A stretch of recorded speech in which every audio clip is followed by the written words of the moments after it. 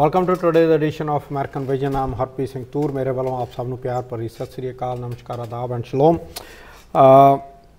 Before I go into today's program, there are two things which I'm going to talk about. एक ਤਾਂ ਜਿਹੜਾ Pittsburgh ਦੇ ਵਿੱਚ ਜਿਹੜੀ ਸ਼ੂਟਿੰਗ ਹੋਈ ਹੈਗੀ ਆ ਔਰ Jews ਆ ਜਿਹੜੇ ਉੱਥੇ ਮਰਡਰ ਕੀਤੇ ਗਏ ਹੈਗੇ ਆ, that is something which is horrible. But ਕਿਉਂਕਿ even before the election of the current president ਜਿਹੜਾ atmosphere create ਕੀਤਾ ਜਾ ਰਿਹਾ ਸੀਗਾ ਸੀ, it was such ਕਿ all of a sudden we have bombs going out to the people who are opposed to him and who openly defy him, and then we have the shooting, or the guy who did the shooting, he openly admitted that he is following the white supremacist group, and and that is exactly what happened in Wisconsin in 2012 when six including a Gyani, he was shot down और उत्थे गुरुद्वारे दे विच गोली चला के तां Oak Ridge घटना हुई सी.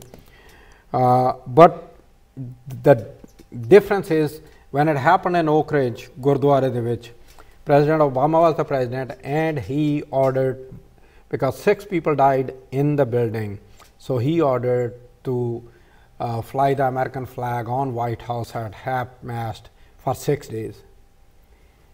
But here now we had it only for 1 day, that's it.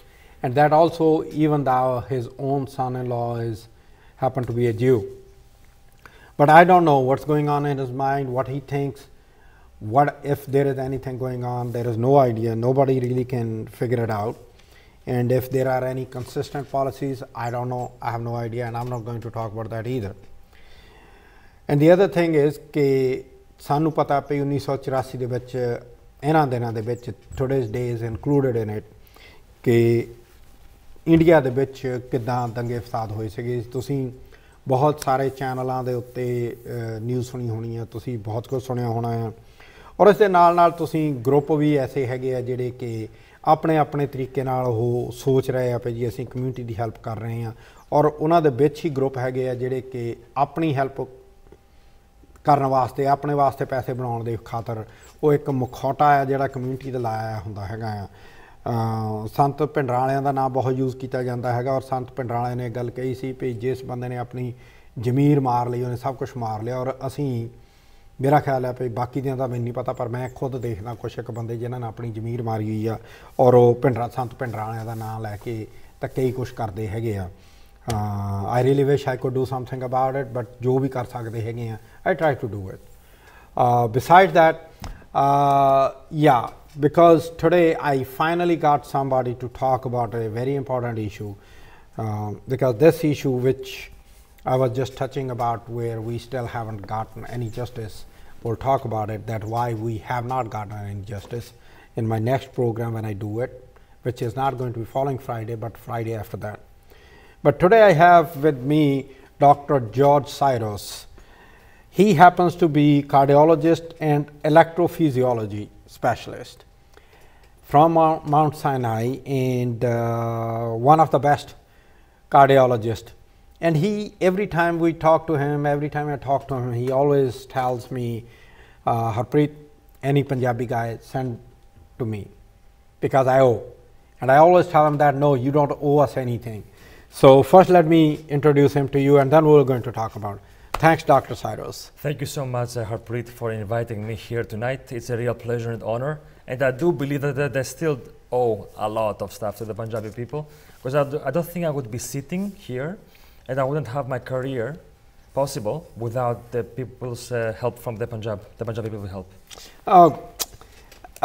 That's a debate. I don't want to go into that. Yeah, that's what you think, but I always say that it's all what it was meant to be that way, so that's how it happened.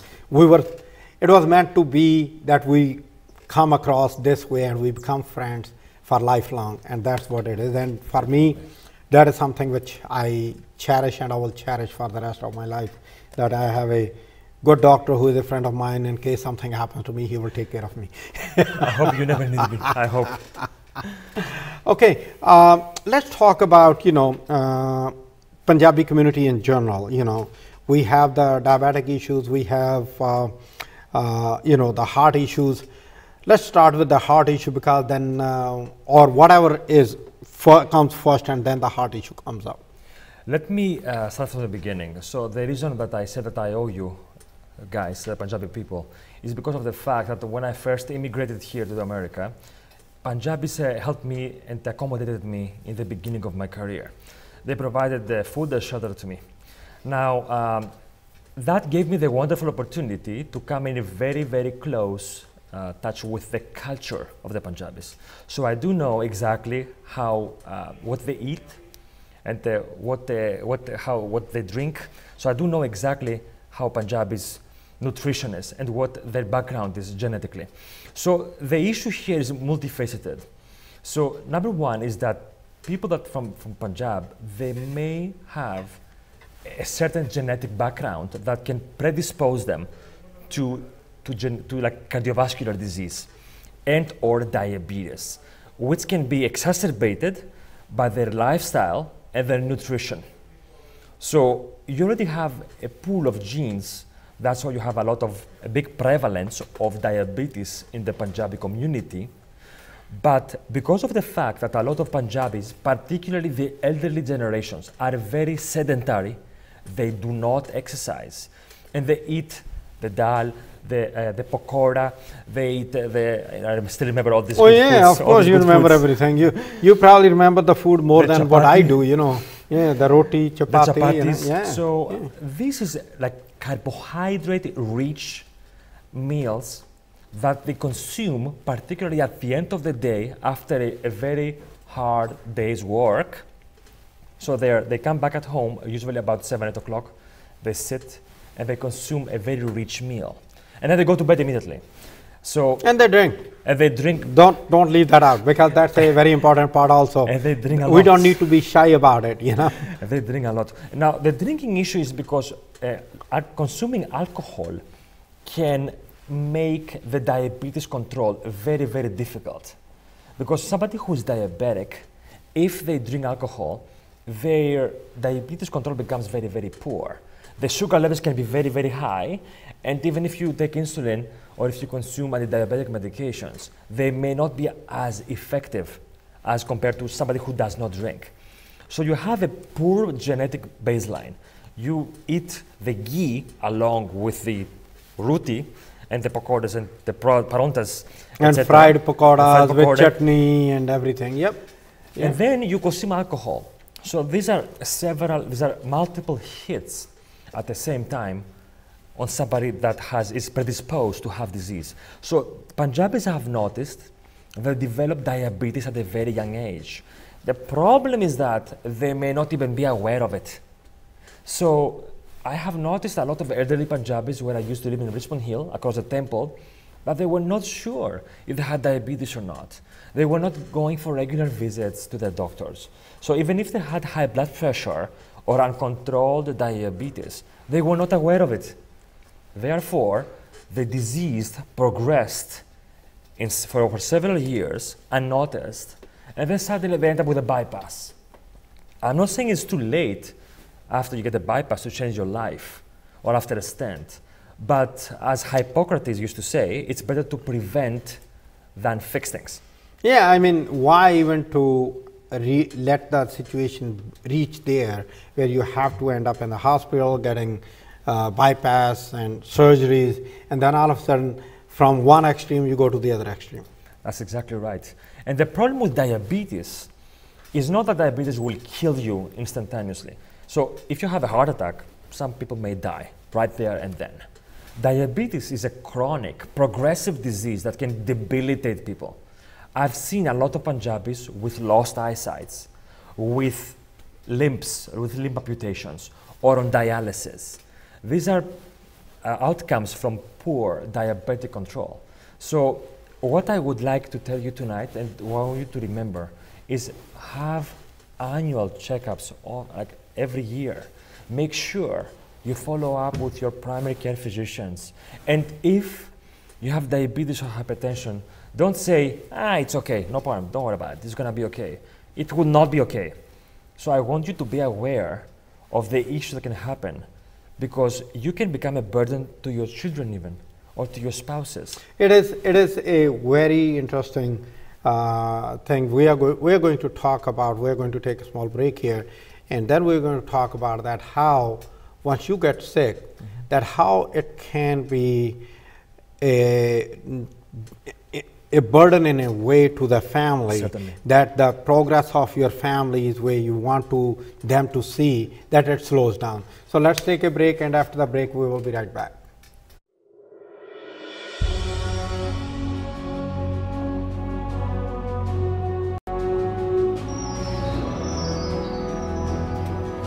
Welcome back to American Vision, and we're talking about the diet, the habits, and the issues which we have within our Punjabi community in particular, and generally in South Asia we have these issues, but how we can make few changes, the lifestyle changes, which may actually help us not to go under the knife, like they say in medical terminology. So that's what we're going to talk about, that how to avoid going under the knife. Yeah. So prevention is very important. Prevention is more important than treatment, according to Hippocrates, the father of medicine from Greece, from 3,000 years ago. So how did you prevent? It's difficult to change the lifestyle of certain people, particularly the elderly. Nevertheless, I think it's very, very worth trying. We should take baby steps. So the first step that one can actually adopt in his life is mild exercise. I'm not asking you to go around in the gym, but walking after you go to the temple for half an hour, or go buy your groceries, not using your car, but using your cart, walk half an hour to a grocery that is half an hour away, buy your stuff and come back walking. That is very important, because half an hour a day of mild to moderate exercise can prevent diabetes, can lower blood pressure, it can improve the cholesterol profile of patients. So lifestyle modifications are important. The diet is difficult to be controlled, but nevertheless there are resources. There are even online resources on teaching people how to cook with, for example, not with ghee, but with olive oil. Use a Mediterranean type of diet. So instead of putting ghee in the food, use olive oil. Instead of frying the pakoda, you can have like salads with mooli, or you can have the gobi. This is much healthier choices compared to having fried pakodas or parontas. Yeah. So, in my opinion. Yeah, once in a blue moon it's okay, but not every day. Not every day, exactly. Not every day. Because as you said before, the Punjabi community is unique in one thing. Your families are very, very structured, and they are their family members are very close to each other. So if a father or a mother becomes sick, automatically I do know that the kids will take care of them. Yeah. So then it becomes an issue for the family. Because if you have a sick parent, then maybe the wife of the son may not be able to work, or the spouse maybe have to be dealing 10 hours a day with a sick husband instead of taking care of the grandkids. So it's not that somebody will die if you have all these diseases, but you'll have a very troublesome life, and you may have an impact to your family members, and the family dynamics will maybe changing also after somebody is very sick in the family, as you may have already noticed from your yeah, you always know certain people within your circles, your friends, or some family member where something like that happened. Either somebody had a stroke, or because of diabetic issues, the family got so busy with the, every other week being at the doctor, one operation or the other, and then as the life progresses, you get older, there are more issues, and then what happens is, with those extra issues, you end up spending more productive time waiting for the doctors and making appointments and going through the surgeries than doing what needs to be done. I can personally help you in terms of prevention. In what terms? When I have people that are Punjabi in my practice, and I do have Punjabi people, I am very aggressive in screening them.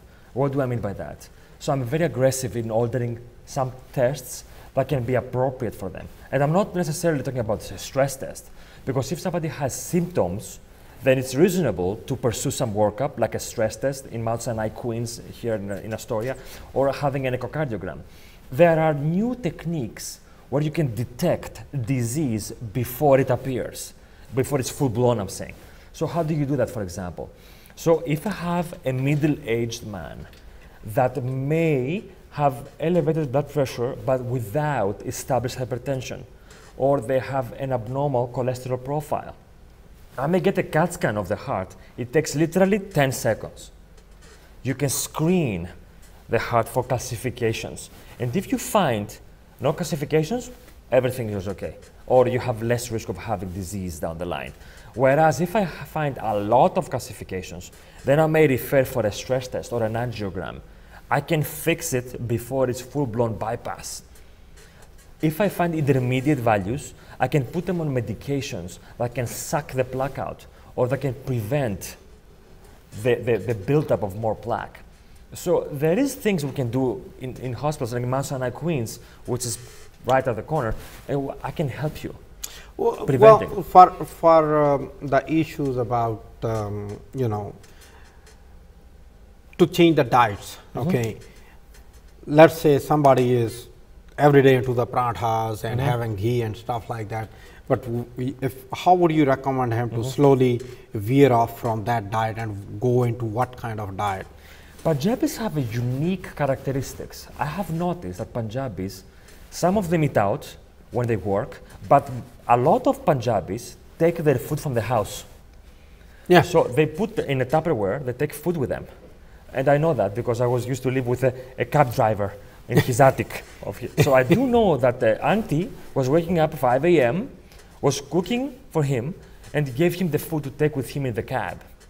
So there is hope, because if you eat only outside, it's extremely difficult to control your diet. To control the diet, exactly. Because you may say, I'm eating salads. Yeah, but you're putting dressings on the salad, which can be 15 times worse than the paronta. And prantha, yeah, exactly.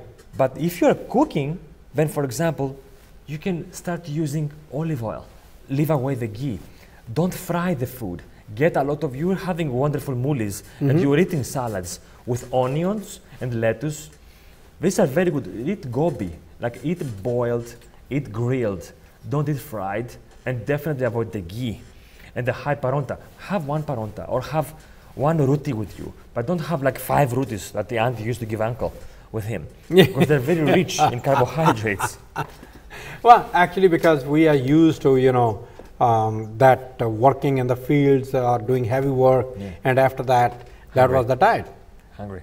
Exactly. You know, you get hungry and then you have to eat. And but it's different here, because now you don't work on the field. You are sedentary. You are sitting. You are sitting. Doesn't matter what. Because the grandpa used to be on the field all day, working on the field. Yeah. But not anymore. Yeah, that's the thing. Not anymore. Not anymore. So those things also need the changes in the habits. What about the exercise part, which can help the people?